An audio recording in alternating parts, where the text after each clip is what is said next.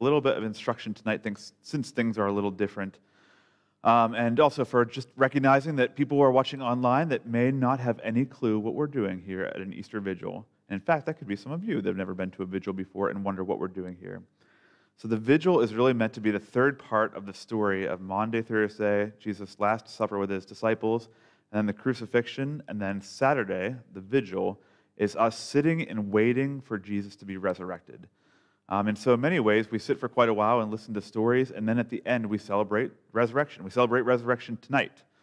It'll be very different in here when we get to that moment, but for now, we sit in the darkness and wait. The vigil is characterized by sort of a couple different parts. The first part is usually outside around a bonfire, just because of all the stuff, and for simplicity, we're just going to be inside here.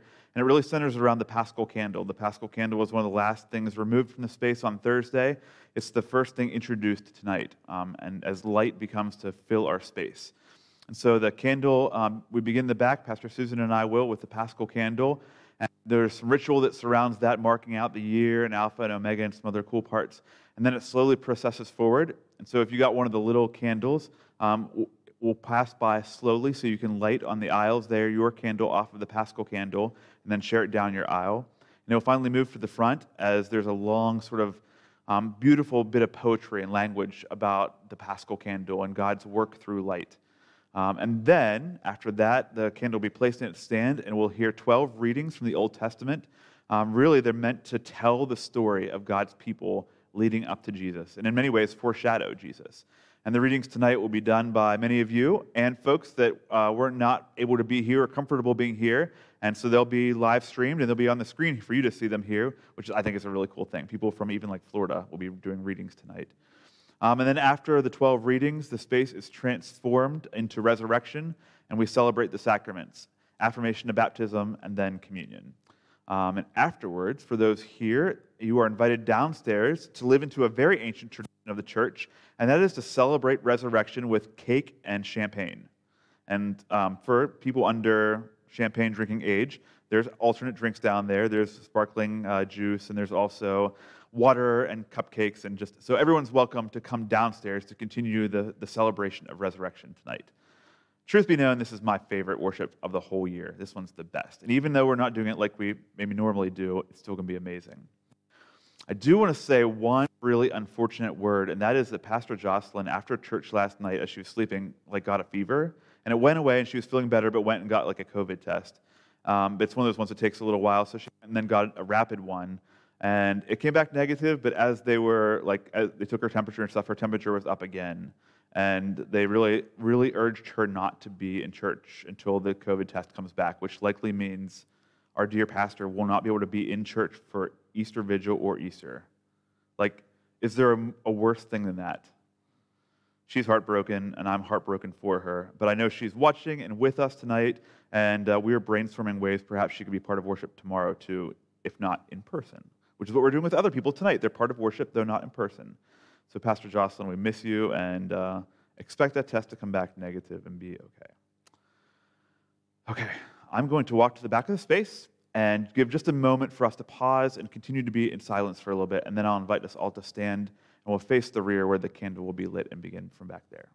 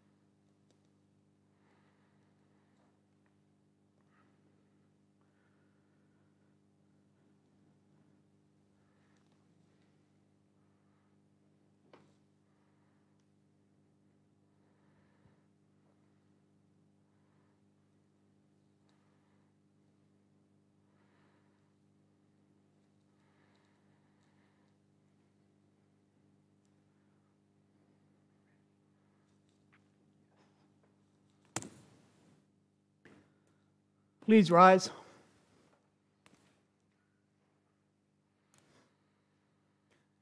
The grace of our Lord Jesus Christ, the love of God, and the communion of the Holy Spirit be with you all. And also with you. Sisters and brothers in Christ, on this most holy night, when our Savior Jesus Christ passed from death to life, we gather with the church throughout the world in vigil and prayer.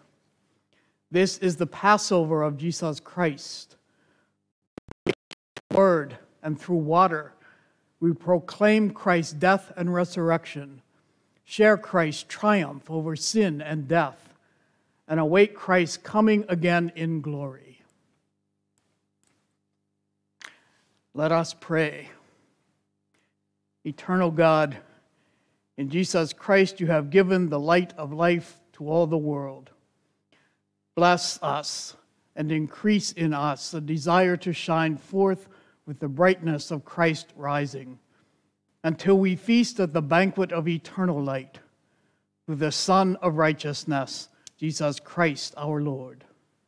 Amen. Jesus Christ yesterday and today, the beginning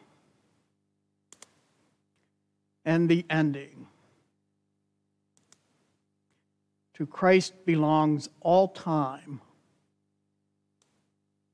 To Christ belongs glory and dominion. To Christ belongs all ages,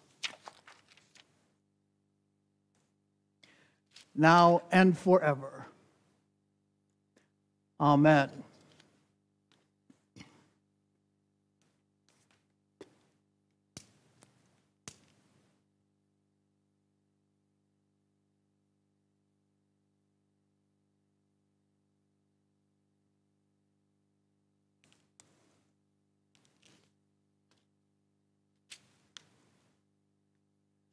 The light of Christ rising in glory dispels the darkness of our hearts and minds.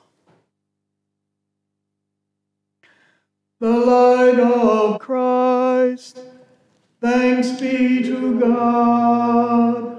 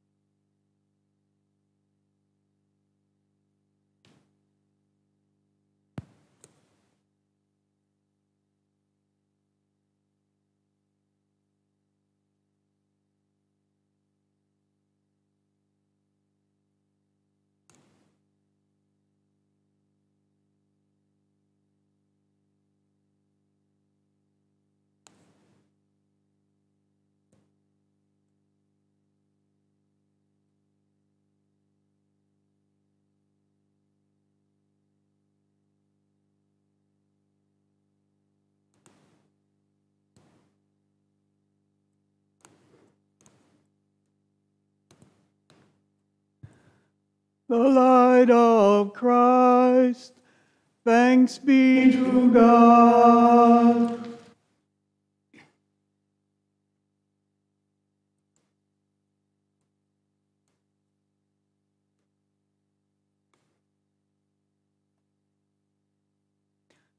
The light of Christ, thanks be to God.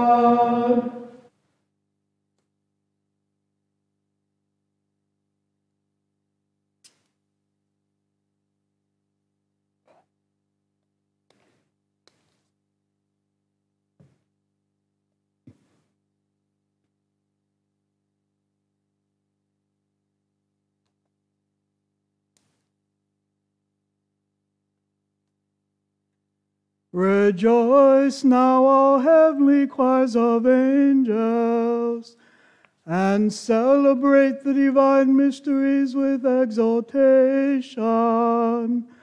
And for the victory of so great a King, sound the trumpet of salvation. Exalt also, O earth enlightened with such radiance, and made brilliant by the splendor of the eternal King. Know that the ancient darkness has been banished from all the world. Be glad also, O Mother Church, clothed with the brightness of such a light. And let this house resound with the triumphant voices of the peoples. Wherefore, dearly beloved, who stand in the clarity of this bright and holy light, join with me, I ask you, in praising the loving kindness of Almighty God. Through our Lord Jesus Christ, the Son, who lives and rules with the Father in the unity of the Holy Spirit, one God, now and forever. Amen. The Lord be with you. And also with you. Let us give thanks to the Lord our God. It is right to give our thanks and praise. It is indeed right and salutary that we should, with full devotion of heart and mind and voice, praise the invisible God, the Father Almighty, and the only Son, our Lord Jesus Christ, who by his precious blood redeemed us from the bondage to the ancient sin. For it is indeed the Paschal feast in which the true Lamb is slain, by whose blood the doorposts of the faithful are made holy. This is the night in which in ancient times you delivered our forebears, the children of Israel, from the land of Egypt, and led them dry shod through the Red Sea. This indeed is the night in which the darkness of sin has been purged away by the rising brightness. This is the night in which all who believe in Christ are rescued from evil and the gloom of sin, are renewed in grace, and are restored to holiness. This is the night in which, breaking the chains of death, Christ arises from hell in triumph. O night truly blessed, which alone was worthy to know the time and the hour, wherein Christ arose again from hell. This is the night of which it is written, and the night is as clear as the day. And then shall my night be turned to day. The holiness of this night puts to flight deeds of wickedness, washes away sin, restores innocent to the fallen, and joy to those who mourn. Cast out hate, brings peace, and humbles earthly pride. Therefore, in this night of grace, receive, O Holy Father, this evening's sacrifice of praise, which the Church lays before you in the solemn offering of the candle. We sing the glories of this pillar of fire, the brightness of which is not diminished, even when its light is divided and borrowed. For it is fed by the melting wax, which the bees, your servants, have made for the substance of this candle. O night truly blessed, in which heaven and earth are joined, things human and things divine. We therefore pray to you, O Lord, that this candle, burning to the honor of your name, will continue to vanquish the darkness of this night, and be mingled with the lights of heaven. May he who is the morning star find it burning, that morning star which never sets, that morning star which, rising again from the grave, faithfully sheds light on all the human race. And we pray, O Lord, rule, govern, and preserve with your continual protection your whole church, giving us peace in this time of our Paschal rejoicing. Through the same Lord Jesus Christ, the Son, who lives and reigns with the Father and the Holy Spirit, one God now and forever.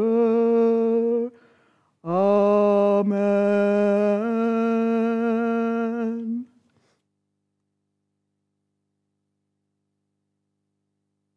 Seated.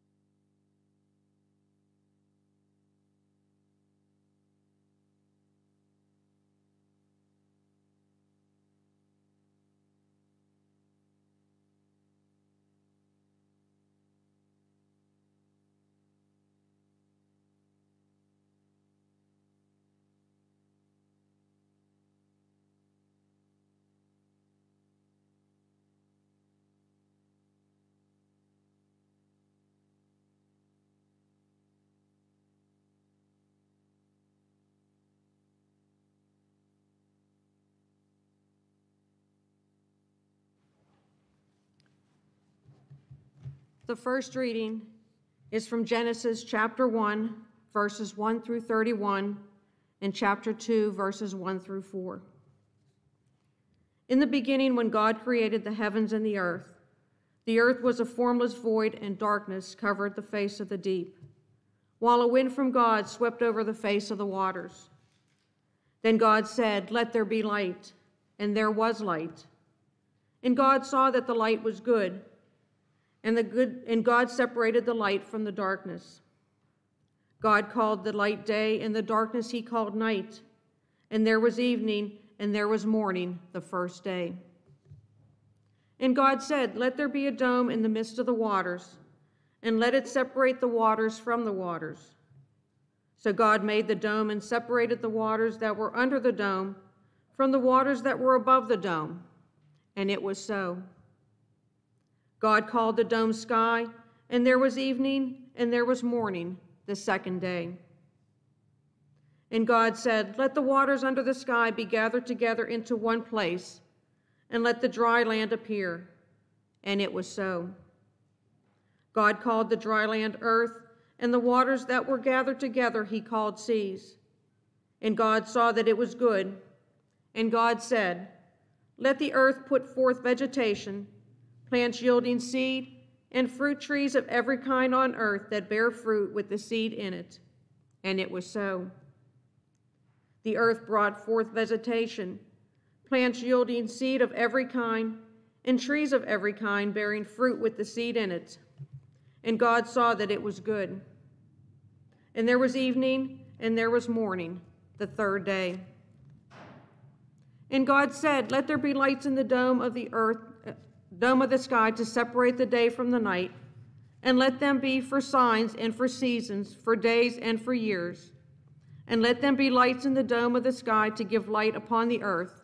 And it was so. God made two great lights, the greater light to rule the day, and the lesser light to rule the night and the stars. God set them into the dome of the sky to give light upon the earth, to rule over the day and over the night, and to separate the light from the darkness. And God saw that it was good. And there was evening, and there was morning, the fourth day. And God said, "Let the waters bring forth swarms of living creatures, and let birds fly above the earth across the dome of the sky." So God created the great sea monsters and every living creature that moves, of every kind, with which the waters swarm, and every winged bird of every kind. And God saw that it was good. God blessed them, saying, "Be fruitful and multiply, and fill the waters in the seas, and let birds multiply on the earth." And there was evening, and there was morning, the fifth day. And God said, "Let the earth bring forth living creatures of every kind, cattle and creeping things, and wild animals of the earth of every kind." And it was so. God made the wild animals of the earth of every kind, and the cattle of every kind, and everything that creeps upon the ground of every kind. And God said that it was good. Then God said, "Let us make humankind in our image, according to our likeness, and let them have dominion over the fish of the sea, over the birds of the air, and over the cattle, and over all the wild animals of the earth, and over every creeping thing that creeps upon the earth." So God created humankind in his image. In the image of God he created them. Male and female he created them. God blessed them, and God said to them, "Be fruitful and multiply, and fill the earth and subdue it, and have dominion over the fish of the sea, and over the birds of the air, and over every living thing that moves upon the earth." God said, "See, I have given you every plant yielding seed that is upon the face of the earth, and every tree with seed in its fruit, you shall have them for food. And to every beast of the earth, and to every bird of the air, and to everything that creeps on the earth, everything that has breath of life, I have given every green plant for food." And it was so. God saw everything that he had made, and indeed it was very good. And there was evening, and there was morning, the sixth day. The word of the Lord. Thanks be to God.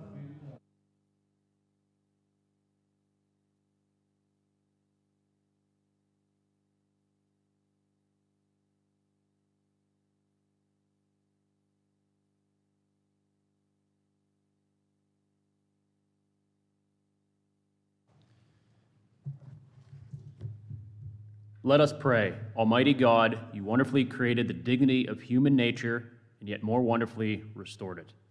In your mercy, let us share the divine life of the one who came to share our humanity, Jesus Christ, your Son, our Lord.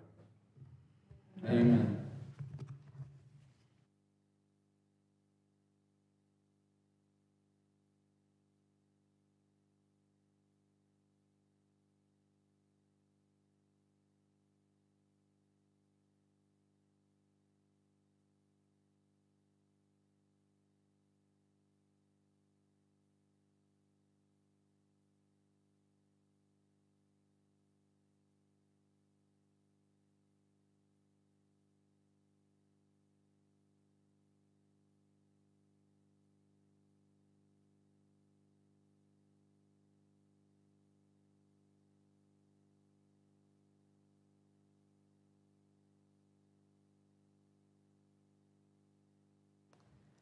The second reading is from Genesis chapter 7.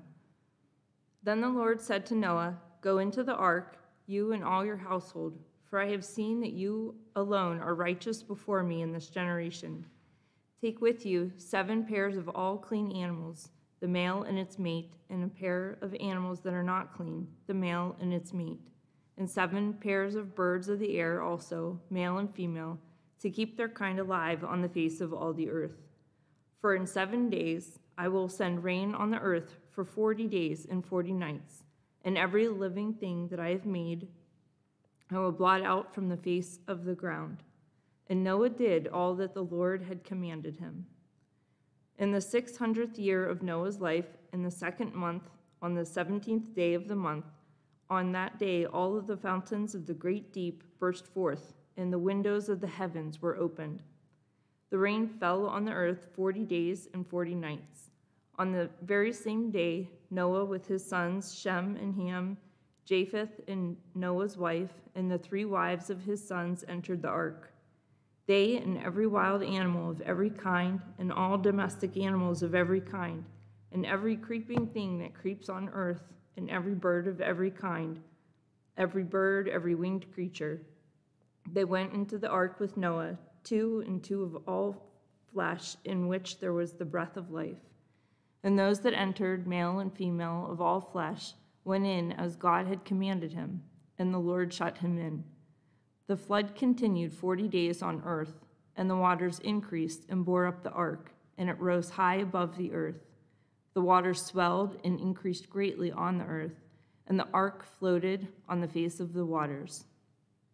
At the end of the 40 days, Noah opened the window of the ark that he had made and sent out the raven, and it went to and fro until the waters were dried up from the earth.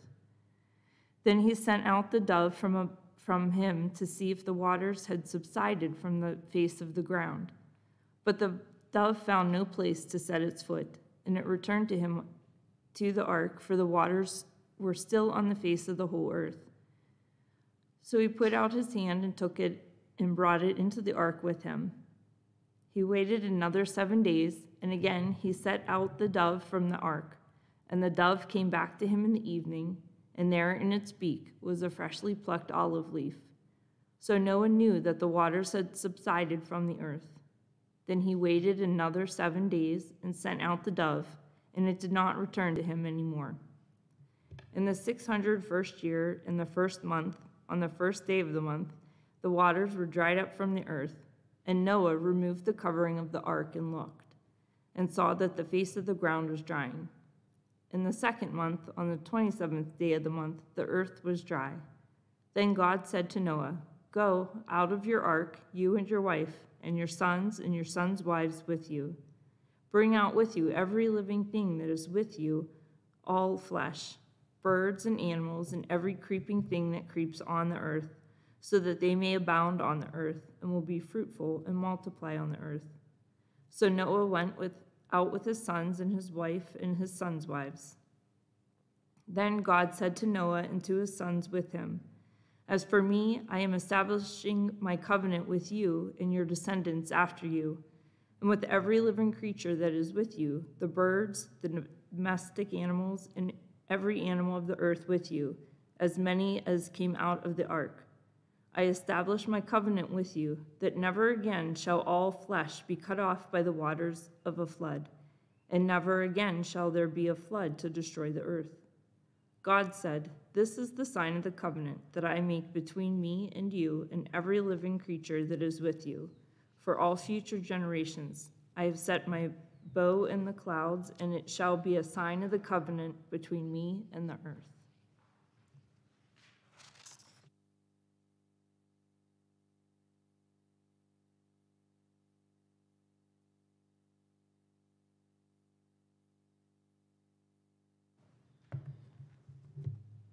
Let us pray.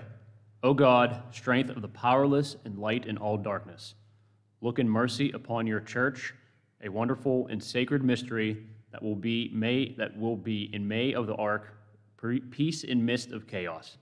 Let the whole world come to see that was fallen is being raised up, that what was old is being made new, and that all things are being restored to wholeness through the one from whom they first took being, Jesus Christ, our Savior and Lord.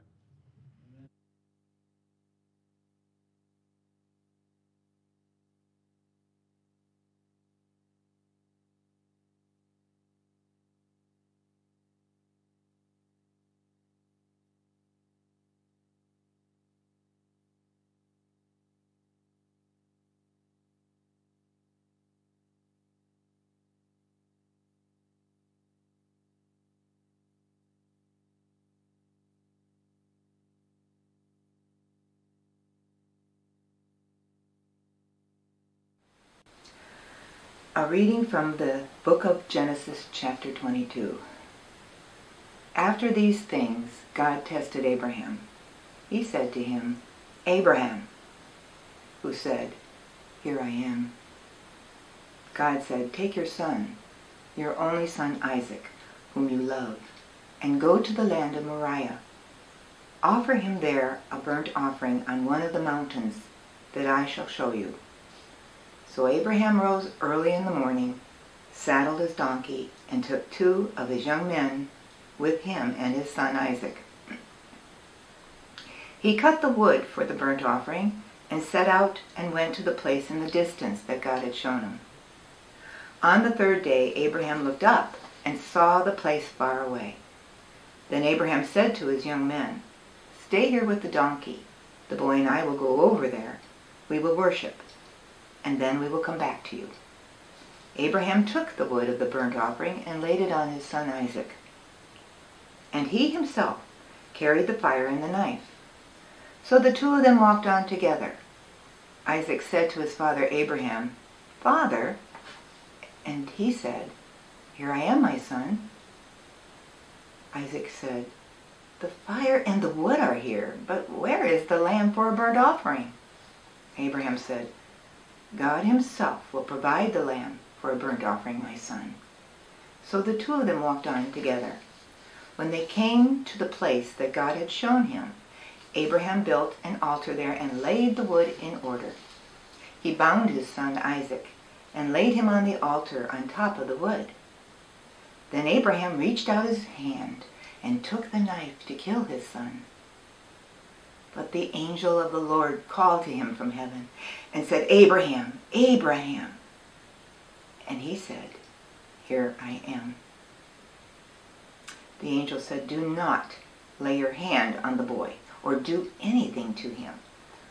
For now I know that you fear God, since you have not withheld your son, your only son, from me." And Abraham looked up and saw a ram caught in a thicket by its horns. He went, took the ram, and offered it up as a burnt offering instead of his son. So Abraham called that place, "The Lord will provide." As it is said to this day, "On the mount of the Lord it shall be provided." The angel of the Lord called to Abraham a second time from heaven and said, "By myself I have sworn, says the Lord, because you have done this and have not withheld your son, your only son. I will indeed bless you, and I will make your offspring as numerous as the stars of heaven and as the sand that is on the seashore. And your offspring shall possess the gate of their enemies, and by your offspring shall all the nations of the earth gain blessings for themselves, because you have obeyed my voice. The word of the Lord.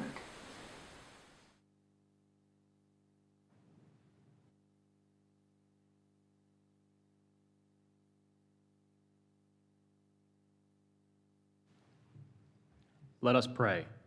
God and Father of all the faithful, you promised your servant Abraham that he would become the father of many nations, and through this gift of faith you increase your chosen people throughout the world.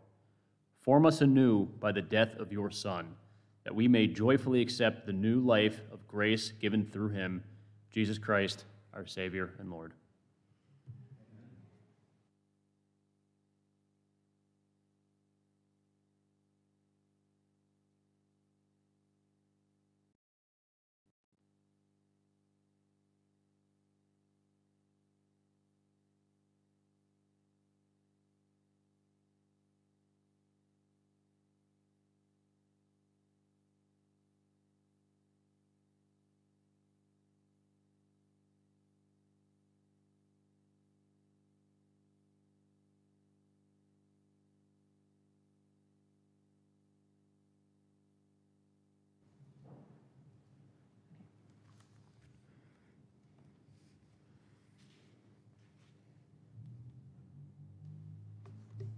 The fourth reading is the deliverance at the Red Sea from Exodus chapter 14, verses 10 through 31, and chapter 15, verses 20 through 21. As Pharaoh drew near, the Israelites looked back, and there were the Egyptians advancing on them. In great fear, the Israelites cried out to the Lord. They said to Moses, "Was it because there were no graves in Egypt that you have taken us away to die in the wilderness? What have you done to us, bringing us out of Egypt? Is this not the very thing we told you in Egypt? Let us alone and let us serve the Egyptians. For it would have been better for us to serve the Egyptians than to die in the wilderness." But Moses said to the people, "Do not be afraid. Stand firm and see the deliverance that the Lord will accomplish for you today. For the Egyptians whom you see today, you shall never see again. The Lord will fight for you, and you only have to keep still." Then the Lord said to Moses, "Why do you cry out to me? Tell the Israelites to go forward. But you lift up your staff and stretch out your hand over the sea and divide it, that the Israelites may go into the sea on dry ground. Then I will harden the hearts of the Egyptians so that they go in after them. So I will gain glory for myself over Pharaoh and all of his army, his chariots, and his chariot drivers. And the Egyptians shall know that I am the Lord when I have gained my glory for myself over the Pharaoh, his chariots, and his chariot drivers." The angel of God who was going before the Israelites' army moved and went behind them, and the pillar of cloud moved from in front of them and took its place behind them. It came between the army of Egypt and the army of Israel. And so the cloud was there with the darkness, and it lit up the night. One did not come near the other all night. Then Moses stretched his hand over the sea. The Lord drove the sea back by a strong east wind all night and turned the sea into dry land, and the waters were divided. The Israelites went into the sea on dry ground, the waters forming a wall for them on their right and on their left. The Egyptians pursued and went into the sea after them, all of Pharaoh's horses, chariots, and chariot drivers. At the morning watch, the Lord in the pillar of fire and cloud looked up upon the Egyptian army and threw the Egyptian army into panic. He clogged their chariot wheels so that they turned with difficulty. The Egyptians said, "Let us flee from the Israelites, for the Lord is fighting them against Egypt." Then the Lord said to Moses, "Stretch out your hand over the sea so that the water may come back upon the Egyptians, upon their chariots and their chariot drivers." So Moses stretched out his hand over the sea, and at dawn the sea returned to its normal depths. As the Egyptians fled before it, the Lord tossed the Egyptians into the sea. The waters returned and covered the chariots and the chariot drivers, the entire army of Pharaoh that had followed them into the sea. Not one of them remained. But the Israelites walked on dry ground through the sea, the waters forming a wall for them on their right and on their left. Thus the Lord saved Israel that day from the Egyptians, and Israel saw the Egyptians dead on the seashore. Israel saw the great work that the Lord did against the Egyptians. So the people feared the Lord and believed in the Lord and his servant Moses. Chapter 15. Then the prophet Miriam, Aaron's sister, took a tambourine in her hand, and all the women went out after her with tambourines and with dancing. And Miriam sang to them, "Sing to the Lord, for he has triumphed gloriously. Horse and rider he has thrown into the sea." The word of the Lord.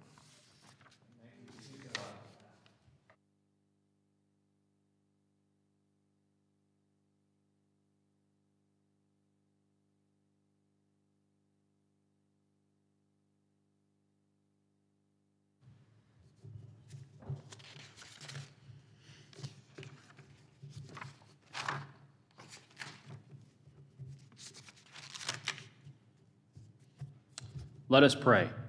O God, whose wonderful deeds of old shine forth even to our own day, by the power of your mighty arm, you once delivered your chosen people from slavery under Pharaoh, a sign for all of us that salvation offered to everyone by the water of baptism. Grant that all the peoples of the earth may partake in the salvation of the Israelites, and together dance on the safe side of the sea through Jesus Christ, our Savior and Lord.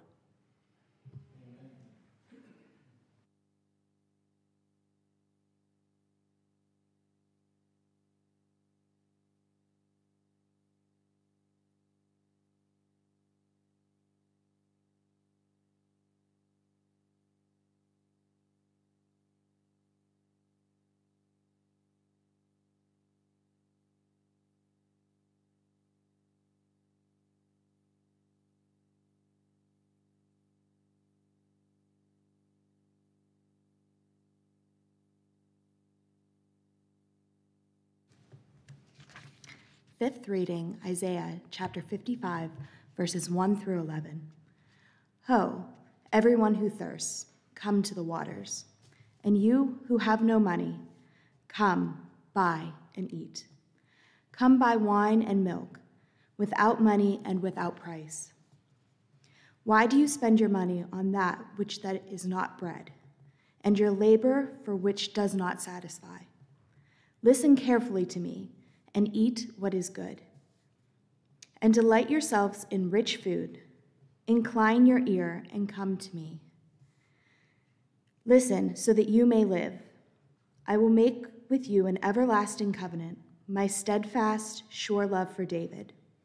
See, I made a witness to the peoples, a leader and commander for the peoples. See, you shall call nations that you do not know, and nations that you do not know shall run to you, because of the Lord your God, the Holy One of Israel, for he has glorified you. Seek the Lord while he may be found. Call upon him when he is near. Let the wicked forsake their ways, and the unrighteous their thoughts. Let them return to the Lord, that he may have mercy on them, and to our God, for he will abundantly pardon. For my thoughts are not your thoughts, nor are my ways your ways, says the Lord. For as the heavens are higher than the earth, so are the ways higher than yours, and my thoughts than your thoughts. For as the rain and snow come down from the heavens, and they do not return there until they have watered the earth, making it bring forth and sprout, giving seed to the sower and bread to the eater, so shall my word be that goes from my mouth. It shall not return empty, but it shall accomplish that which I purpose and succeed in the things for which I sent.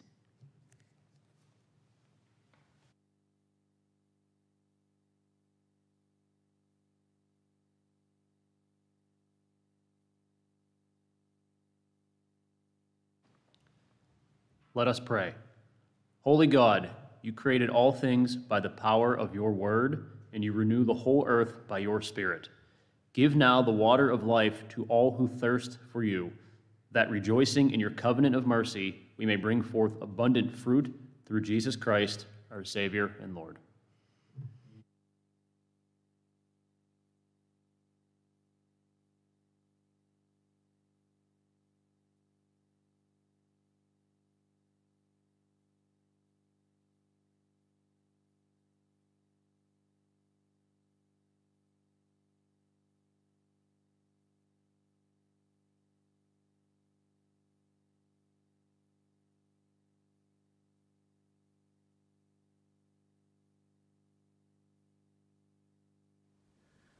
A reading from Proverbs.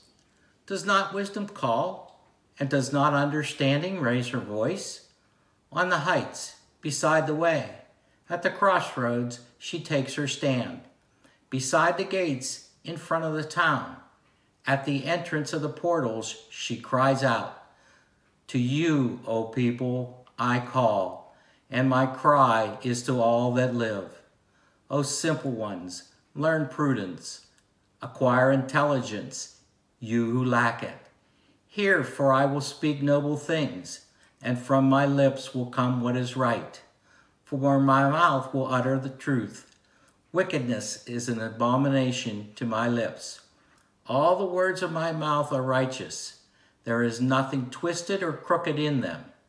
My fruit is better than gold, even fine gold, and my yield than choice silver. I walk in the ways of righteousness, along the paths of justice, endowing with wealth those who love me, and fulfilling their treasures."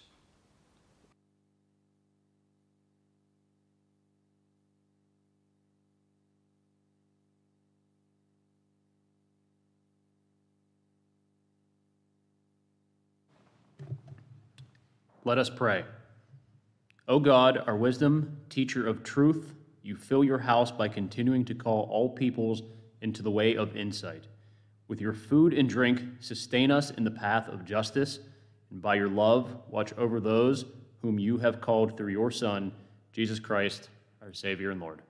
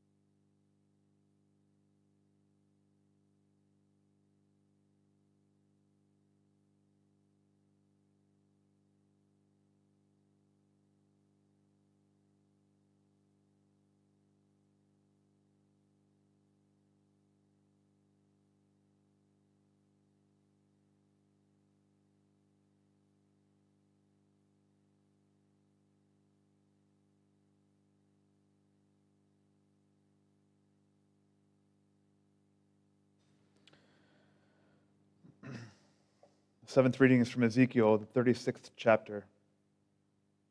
I will take you from the nations and gather you from all the countries and bring you into your own land. I will sprinkle clean water upon you. You shall be clean from all your uncleannesses. And from all your idols I will cleanse you. A new heart I will give you, and a new spirit I will put within you. And I will remove from your body the heart of stone and give you a heart of flesh. I will put my spirit within you and make you follow my statutes and be careful to observe my ordinances. Then you shall live in the land that I gave to your ancestors. You shall be my people, and I will be your God. The word of the Lord.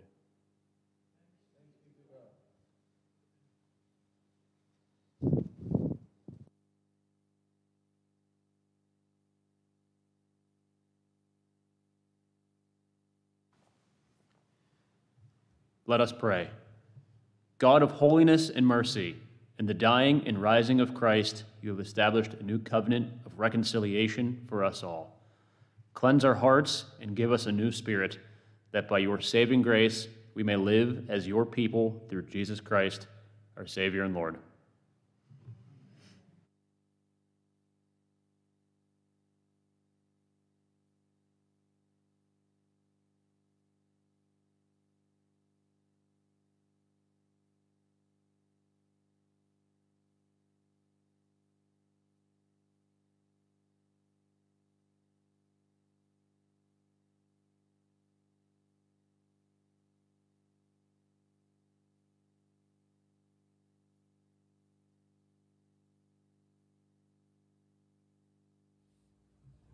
The 8th reading is from the book of Ezekiel, chapter 37, verses 1 through 14. The hand of the Lord came upon me, and he brought me out by the Spirit of the Lord and set me down in the middle of a valley. It was full of bones. He led me all around them. There were very many lying in the valley, and they were very dry. He said to me, "Mortal, can these bones live?" And I answered, "O Lord God, you know." Then he said to me, "Prophesy to these bones, and say to them, O dry bones, hear the word of the Lord. Thus says the Lord God to these bones, I will cause breath to enter you, and you shall live. I will lay sinews on you, and will cause flesh to come upon you, and cover you with skin, and put breath in you, and you shall live. And you shall know that I am the Lord." So I prophesied as I had been commanded. And as I prophesied, suddenly there was a noise, a rattling, and the bones came together, bone to its bone. I looked up, and there were sinews on them, and flesh had come upon them, and skin had covered them. But there was no breath in them. Then he said to me, "Prophesy to the breath, prophesy, mortal, and say to the breath, Thus says the Lord God, Come from the four winds, O breath, and breathe upon these slain, that they may live." I prophesied as he commanded me, and the breath came into them, and they lived, and stood on their feet, a vast multitude. Then he said to me, "Mortal, these bones are the whole house of Israel. They say, Our bones are dried up, and our hope is lost. We are cut off completely. Therefore prophesy and say to them, Thus says the Lord God, I am going to open your graves and bring you up from your graves, O my people, and I will bring you back to the land of Israel. And you shall know that I am the Lord when I open your graves and bring you up from your graves, O my people. I will put my spirit within you, and you shall live, and I will place you on your own soil. Then you shall know that I, the Lord, have spoken, will act, says the Lord." This ends the reading.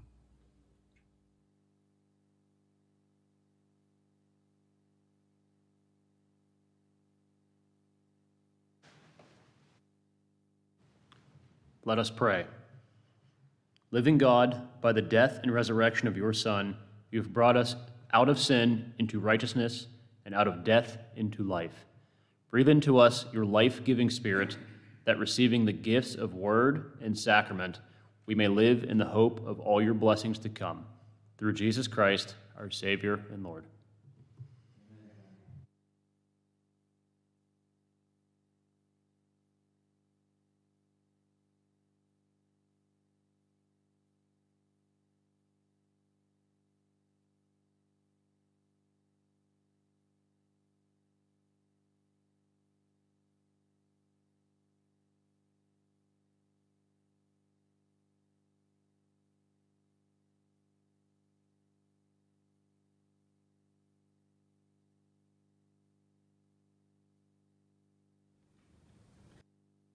The 9th reading from Zephaniah, the 3rd chapter. Sing aloud, O daughter Zion. Shout, O Israel. Rejoice and exult with all your heart, O daughter Jerusalem. The Lord has taken away the judgments against you. He has turned away your enemies. The King of Israel, the Lord, is in your midst. You shall fear disaster no more. On that day it shall be said to Jerusalem, Do not fear, O Zion. Do not let your hands grow weak. The Lord, your God, is in your midst, a warrior who gives victory. He will rejoice over you with gladness. He will renew you in his love. He will exult over you with loud singing as on a day of festival. I will remove disaster from you so that you will not bear reproach for it. I will deal with all your oppressors at that time, and I will save the lame and gather the outcast, and I will change their shame into praise and renown in all the earth.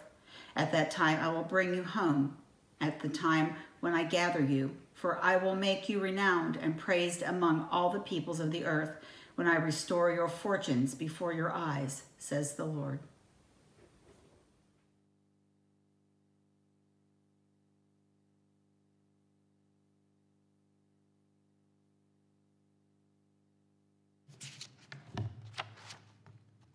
Let us pray. Sovereign God, by the resurrection of your Son, you offer us victory in our struggles, a city for our refuge, the joy of the beloved, and festival celebration. Gather all the outcast into your mercy and restore your whole creation through your Son, Jesus Christ, our Savior and Lord. Amen.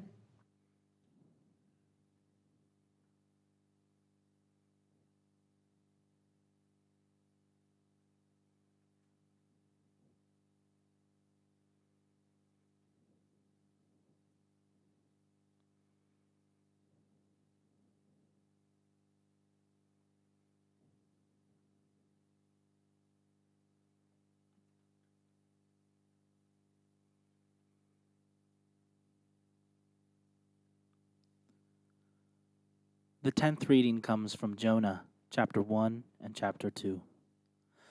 Now the word of the Lord came to Jonah, son of Amittai, saying, Go at once to Nineveh, the great city, and cry out against it, for their wickedness has come up before me. But Jonah set out to flee to Tarshish from the presence of the Lord. He went down to Joppa and found a ship going to Tarshish. So he paid his fare and went on board to go with them to Tarshish, away from the presence of the Lord. But the Lord hurled a great wind upon the sea, and such a mighty storm came upon the sea that the ship threatened to break up. Then the mariners were afraid, and each cried to God. They threw the cargo that was in his ship into the sea to lighten it for them. Jonah, meanwhile, had gone down into the hold of the ship and had laid down and was fast asleep. The captain came and said to him, What are you doing, sound asleep? Get up, call on your God. Perhaps the God will spare us a thought so we do not perish.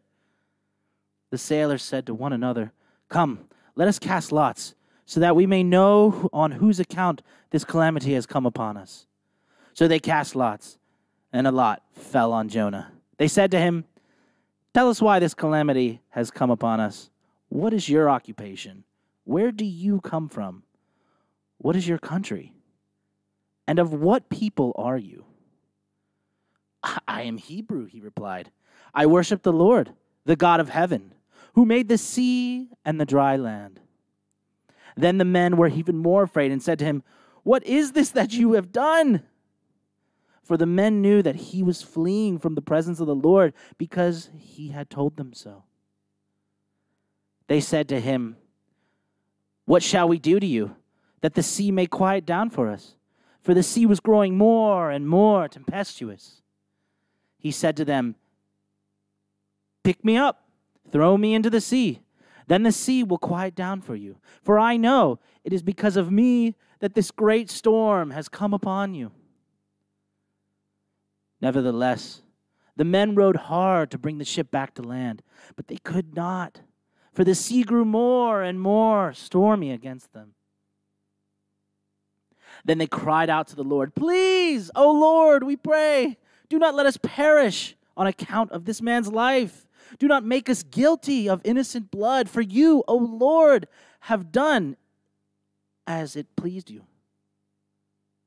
So they picked up Jonah and threw him into the sea, and the sea ceased from its raging. Then the men feared the Lord even more, and they offered a sacrifice to the Lord and made vows. But the Lord provided a large fish to swallow up Jonah, and Jonah was in the belly of the fish 3 days and 3 nights. Chapter 2. Then Jonah prayed to the Lord his God from the belly of the fish. Let us pray, O God of deliverance. You saved Jonah through the waters of death, and after 3 days you brought him to new life. Speak to us by this sign and call us to repentance, that we may heed the voice of your risen Son, Jesus Christ, our Savior and Lord. The word of the Lord.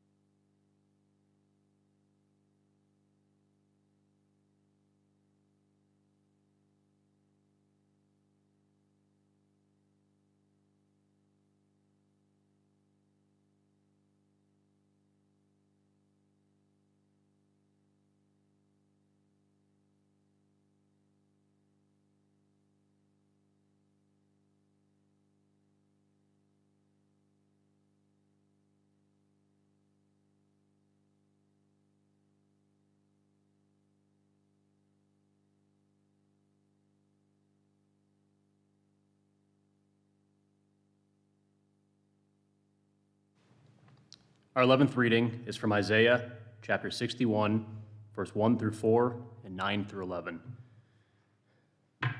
The Spirit of the Lord God is upon me, because the Lord has anointed me. He has sent me to bring good news to the oppressed, to bind up the brokenhearted, to proclaim liberty of the captives and release to the prisoners, to proclaim the year of the Lord's favor, and the day of vengeance of our God, to comfort all who mourn, to provide for those who mourn Zion, to give them a garland instead of ashes, the oil of gladness instead of mourning, the mantle of praise instead of the faint spirit. They will be called oaks in righteousness, the planting of the Lord to display his glory. They shall build up the ancient ruins. They shall raise up the former devastations. They shall repair the ruined cities, the devastations of many generations. Their descendants shall be known among the nations, and their offspring among the peoples. All who see them shall acknowledge that they are a people of whom the Lord has blessed. I will greatly rejoice in the Lord. My whole beginning shall exult in my God, for he has clothed me with the garments of salvation. He has covered me with the robe of righteousness. And as a bridegroom decks himself in the garland, as a bride adorns herself with her jewels. For as the earth brings forth its shoots, and as a garden causes what is sown in it to spring up, so the Lord God will cause righteousness and praise to spring up before all the nations. The word of the Lord. Let us pray. O God, the life of all the people, the life of all the earth, through the ages of you, sustain and comfort your people. In your clothe us with beauty and joy. Anoint us with the spirit of your resurrection, that we may extend your healing to all that is broken in your world. Through Jesus Christ, our Savior and Lord. Amen.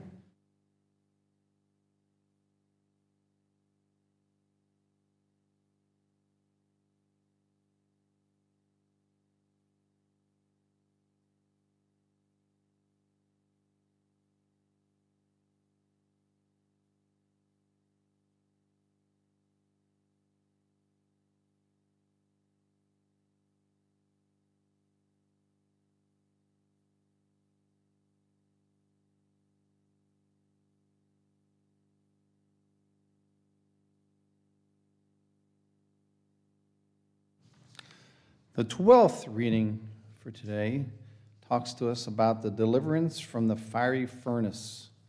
It comes to us from Daniel 3, verses 1 through 29. King Nebuchadnezzar made a golden statue whose height was 60 cubits and whose width was 6 cubits. He set it up on the plain of Dura in the province of Babylon. Then King Nebuchadnezzar sent for the satraps, the prefects, the governors, the counselors, the treasurers, the justices, the magistrates, and all of the officials of the provinces, and come to the dedication of the statue that King Nebuchadnezzar had set up.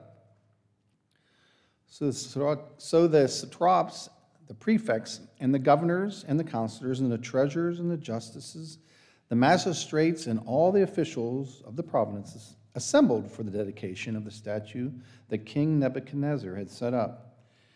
When they were standing before the statue that Nebuchadnezzar had set up, the herald proclaimed aloud, "You are commanded, O peoples, nations, and languages, that when you hear the sound of the horn, pipe, lyre, trigon, harp, drum, and entire musical assembly, you are to fall down and worship the golden statue that King Nebuchadnezzar has set up. Whoever does not fall down and worship shall be immediately be thrown into a furnace of blazing fire." Therefore, as soon as all the people heard the sound of the horn, the pipe, the lyre, the trigon, the harp, the drum, the entire musical ensemble, all the peoples, nations, and languages fell down and worshiped the golden statue that King Nebuchadnezzar had set up. Accordingly, at this time, certain Chaldeans came forward and denounced the Jews. They said to King Nebuchadnezzar, "O king, live forever. You, O king, have made a decree that everyone who hears the sound of the horn, the pipe, the lyre, the trigon, the harp, the drum, and the entire musical ensemble shall fall down and worship the golden statue. And whoever does not fall down and worship shall be thrown into a furnace of blazing fire. There are certain Jews whom you have appointed over the affairs of the province of Babylon, Shadrach, Meshach, and Abednego. They pay no heed to you, O king. They do not serve your gods, and they do not worship the golden statue that you have set up." Then Nebuchadnezzar, in furious rage, commanded that Shadrach, Meshach, and Abednego be brought in. So they brought those men before the king. Nebuchadnezzar said to them, "Is it true, O Shadrach, Meshach, and Abednego, that you do not serve my gods, and you do not worship the golden statue that I have set up? Now, if you're ready, when you hear the sound of the horn, the pipe, the lyre, the trigon, the harp, the drum, and the entire musical ensemble, to fall down and worship the statue that I've made, well and good.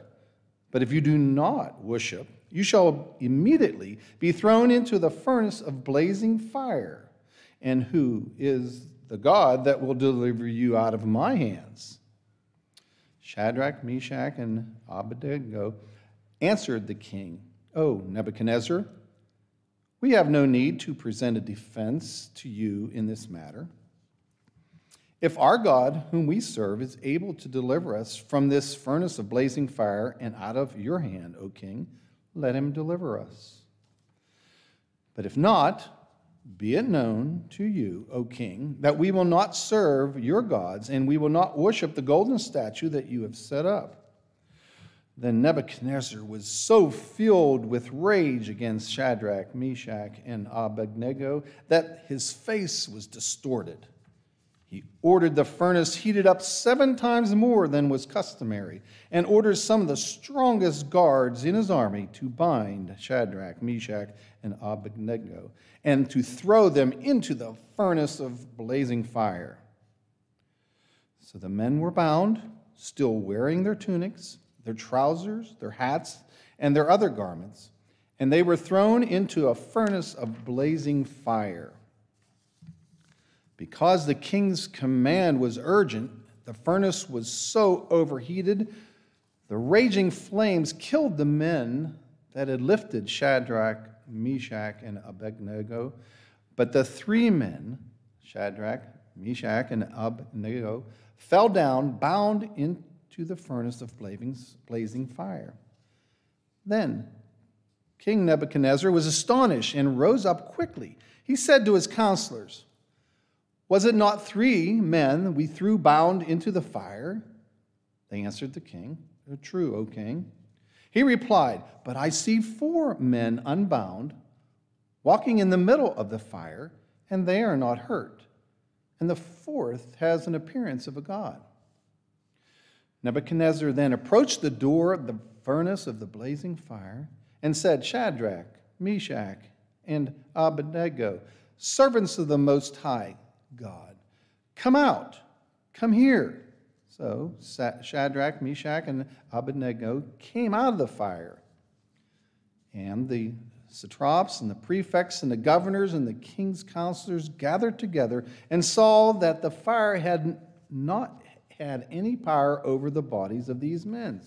The hair of their heads was not singed, their tunics were not harmed, and even the smell of fire did not come from them.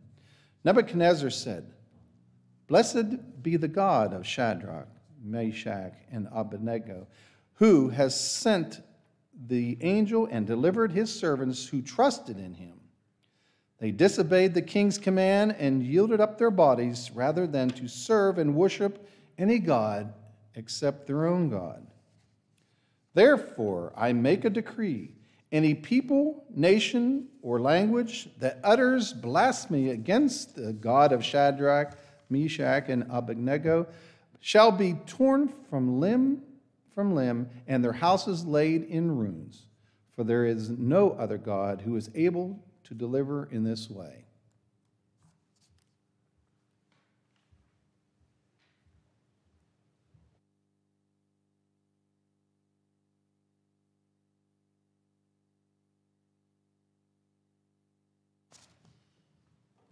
Let us pray.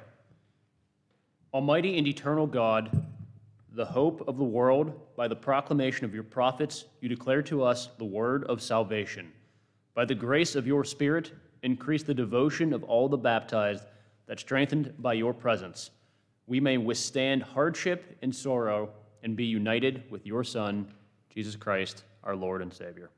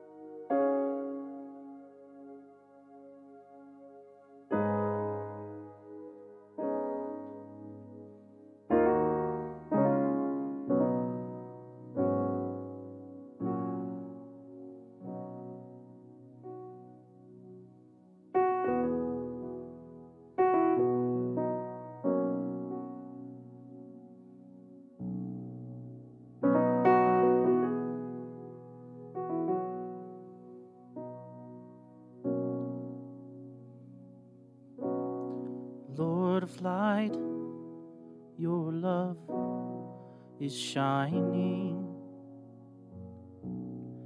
in the midst of the darkness, shining. Jesus, light of the world, shine upon us, set us free by the truth you now bring to us. Shine, shine on me, shine on me.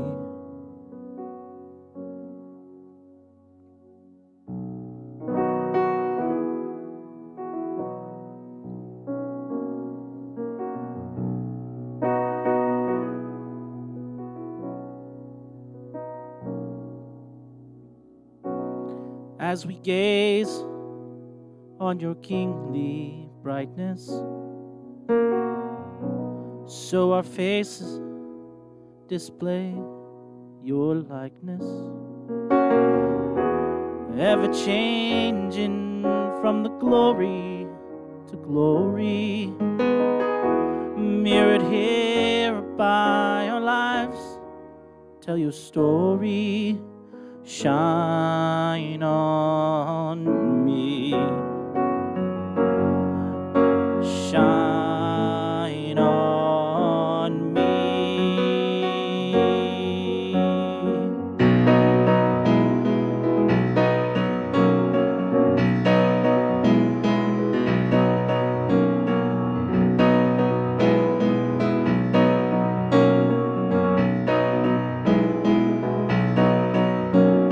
Shine, Jesus, shine, fill this land with the Father's glory. Blaze, Spirit, blaze, set our hearts on fire.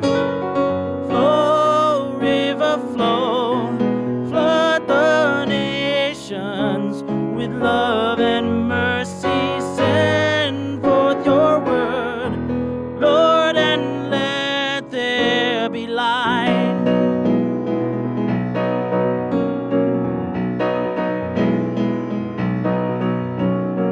Lord, your light of your love is shining in the midst of the darkness, shining. Jesus, light of the world, shine upon us. Set us free by the truth you now bring to us. Shine on me, shine on me.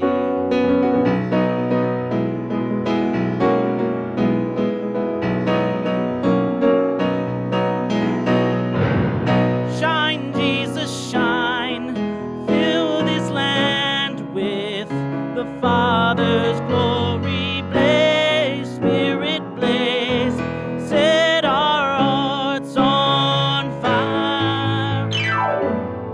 Flow, river, flow, flood the nations with love and mercy. Send forth your word, Lord, and let there be light.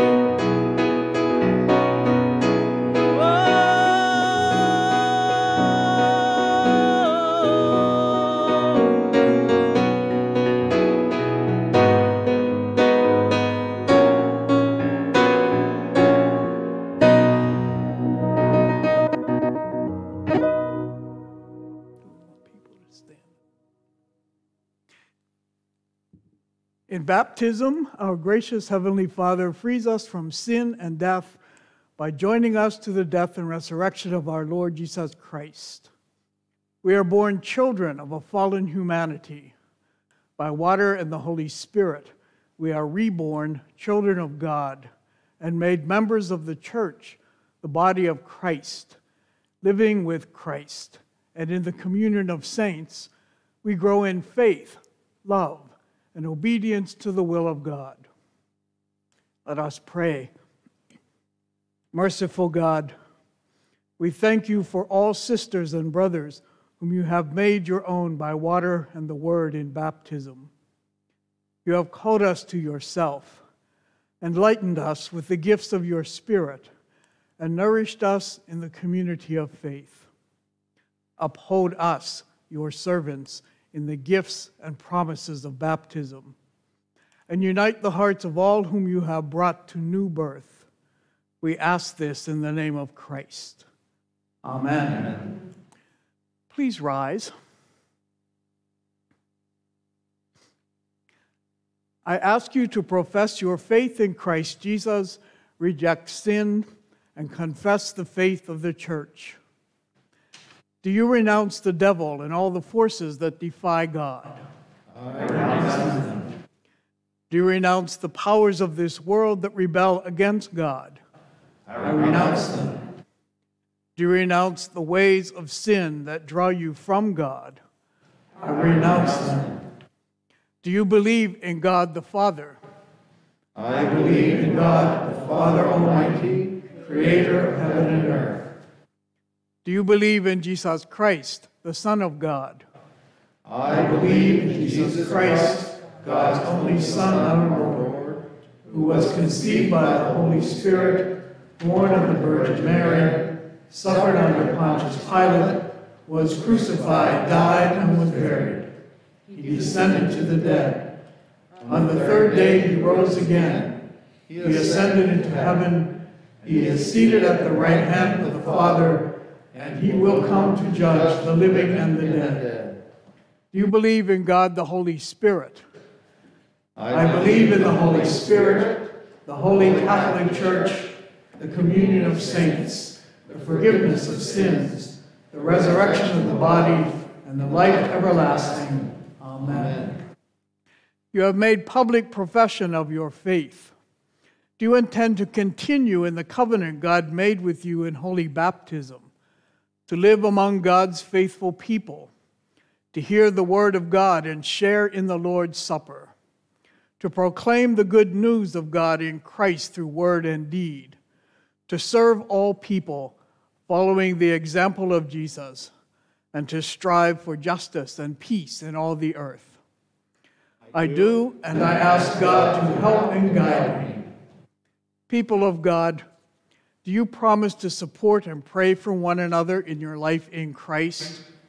We do, and we ask God to help and guide us.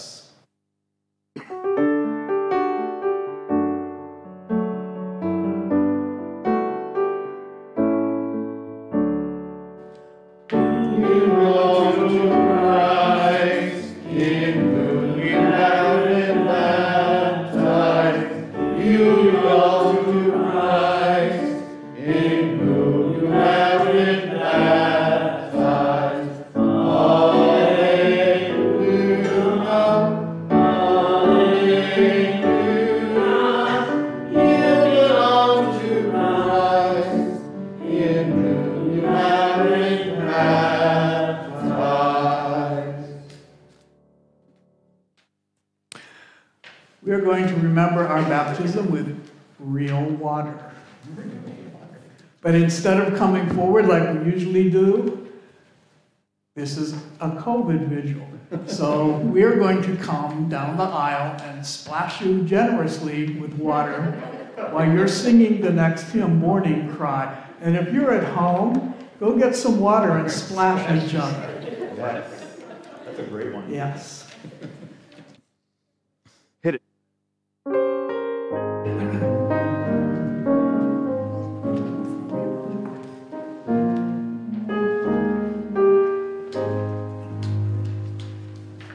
I was there to hear your morning cry. I was there when you were old. I rejoiced the day you were baptized to see your life unfold. I was there when you were but a child, with a faith to suit you well.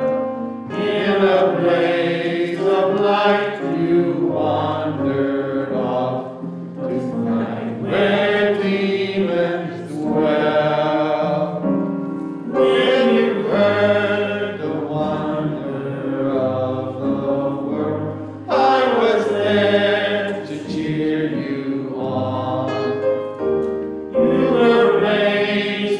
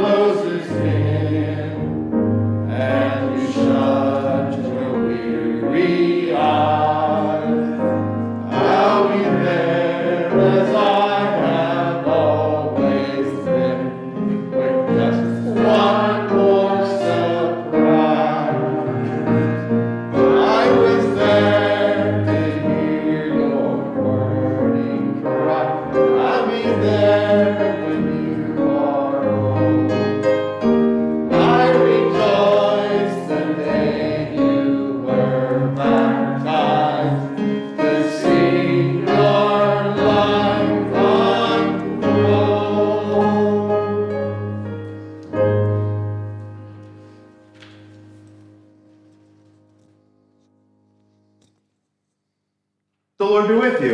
Hey, with you.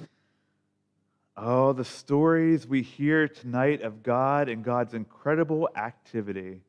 We hear God in the works of creation. Then we hear God in the works of loss and of flood and God destroying. We hear down through the stories of God and God's incredible love of Abraham as he cares for his son, and on through the great stories of the Nile Sea and the Red Sea and God helping God's people go through there. They'll come to the waters, God declares, you who have nothing to offer back. We hear the story of a rebel Jonah and how God will do what God does even when we don't want to do what God wants us to do. How about the story of Shadrach, Meshach, and Abednego walking out of a fiery furnace completely intact? The story of God's people has been great, and God has been great with them throughout the ages. We come to the table tonight hungry, with hands outstretched, ready to be filled by a God who always fills them. And so tonight we remember the words of 2,000 years ago when Jesus gathered with his disciples and said, on the night in which he was betrayed, Jesus took bread, gave thanks and broke it, gave it to his disciples and said, take and eat. This is my body given for you. When you gather, do this and remember me.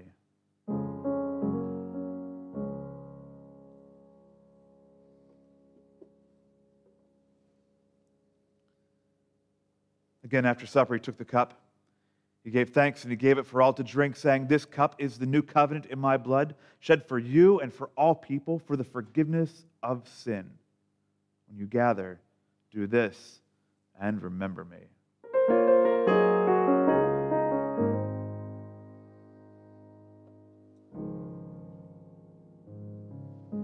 As God's faithful people have done throughout the generations, upon hearing those words, we pray together. Pray the ancient prayer Jesus taught.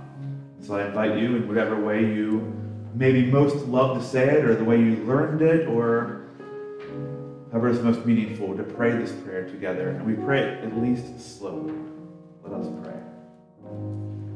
Our Father, who art in heaven, hallowed be thy name.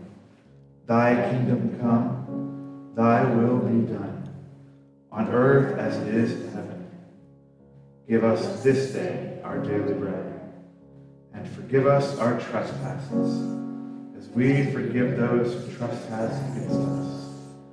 And lead us not into temptation, but deliver us from evil. Thine is the kingdom, and the power, and the glory, forever and ever. Amen. We will receive communion on the way to the back of the sanctuary. I know I'm in front of you right now, but I'm going to go to the back, and I'll be giving out just the bread for tonight. We didn't get out the wine for tonight, but just the bread. But then there's more feast to come downstairs. So this is a moment where we're going to say goodbye to the folks that have been joining us online. Thank you so much for being with us. I hope that this was a really meaningful and powerful experience for you too. Easter worship tomorrow is at 9 o'clock at Faith or Van Kirk and 10:45 here and at Rehoboth across our parish. We'd be glad to see you tomorrow in person or online. For now, here in the room, we share the good meal that God has offered up for us. And again, there's more to celebrate downstairs with drinks and cupcakes and food. Friends, these are the gifts of God for us, the people of God. Follow me, the feast is there.